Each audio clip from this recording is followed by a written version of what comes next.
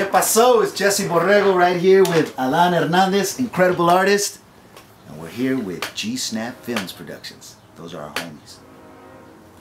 To come back and do a Chicano film, once again, play a Chicano character and say something about who they are, and otra vez the camara, hey, call up the camara otra vez to come. So, once again, the blood in, blood out effect, where our arte and who we are affects the people around us and how they actually think of their ideas, man. Once again, look at this, dude. Two little vatos from San Antonio, Texas, with our influence of what we grew up with. You're from Robstown, from a Pisca type of background. I come from, you know, Chicanos in the South Side, you know, troubles. And then the media, right, perpetuates that idea of, look at these horrible, ugly people. And then all of a sudden you start to develop, como dice Luis Rodriguez from Always Ready. He goes, you develop the what does he call it, the self-hatred mentality. He goes, so now these little vatos want to do violence on a vato right across the street wearing different colors that looks exactly like him. Why?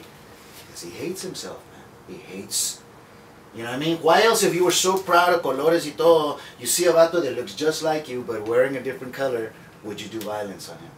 And that's why I threw in that line, bro, in Blood in, Blood Out. You remember that scene? Yeah. Where I go, hey, why do you guys always want to fight other raza? And they go, tú no bailas, who are you? And Miklo goes, I'll do it, you know what I mean? When I did that line, because acuérdate, I was in my zone at that time. When I did that movie, I said, what do I want to say? I know what they're going to say. I see it in the script. But what do I want to say? So when Taylor asked me to do it, you know, Taylor didn't audition me. He came to me and he goes, dude, I want you to be in this movie. And I said, all right. Now when I want to do the artist, and I went, okay, what do I want to say? And I said, okay, I got to say this. This isn't in it. I got to say this. And I said, I got to say that every chavalonito that clicks, that's down with his barrio, that likes to wear colors, that throws barrio, is not doing it because he's a violent criminal. They want to feel like they belong to somebody. They're down with the homies. They're young. They like to dress like the youth culture locally. A lot of them don't have anybody to love at home. They come from dysfunctional families, so they feel close. So I said to myself, how do I put this in this movie? I can't put that's too intellectual.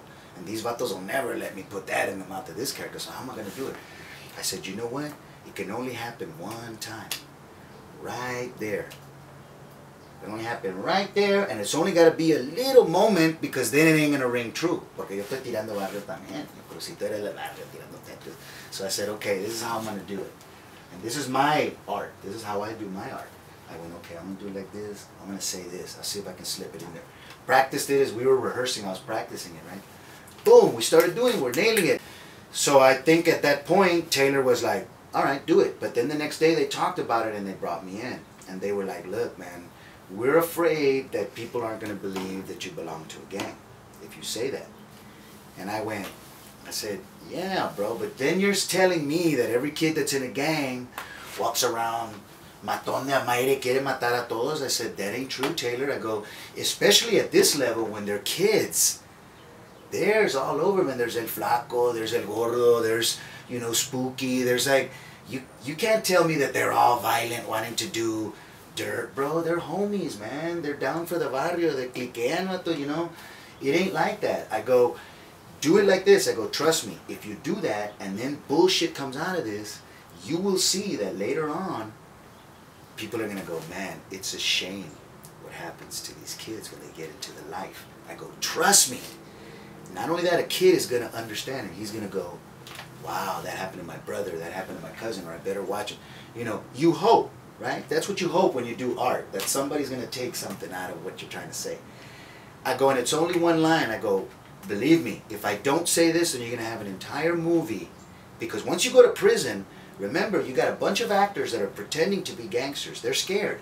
So they're going to act tough 24/7, right? They ain't going to let nothing slip. I go, not only that, you got prisoners. They're real prisoners. You're going to use them as extras?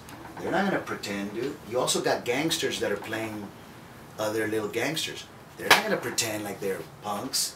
So you're going to have a whole movie of people like this. No softness, no... I said, dude, no one's gonna get it. No one's gonna get the Vatos Locos and what a tragedy really happened.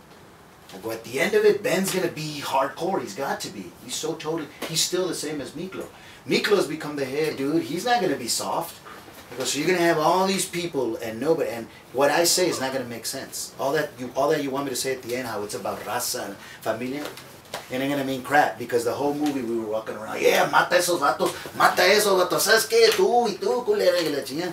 I said, trust me on this one, bro. Trust my artistry on this one. They went, you know what? You're absolutely right. And it was one little line that I stuck in there. But it was so important, again, to the artistry of what we want to say to these chavalones and how we want to draw them in. And I think that that's why it became a cult hit, because these kids saw those images and they resonated with them. And they heard those words and they saw those characters and what we were trying to say. And they recognized that and they took it all the way to its logical conclusion.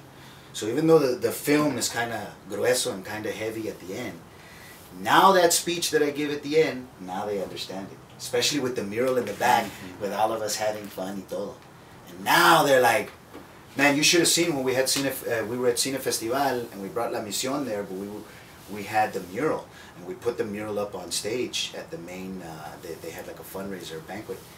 And man, people were like, how did they get the mural over here? And it's all beat up right now. We got to restore it, and they still were freaking out on it, man. But that just goes to show you that they understood the connection between what we're trying to express and who they really are. Yo, yo, yo, it's Jesse Borrego aquí con Adan Hernandez and G-Snap Films Productions. One time.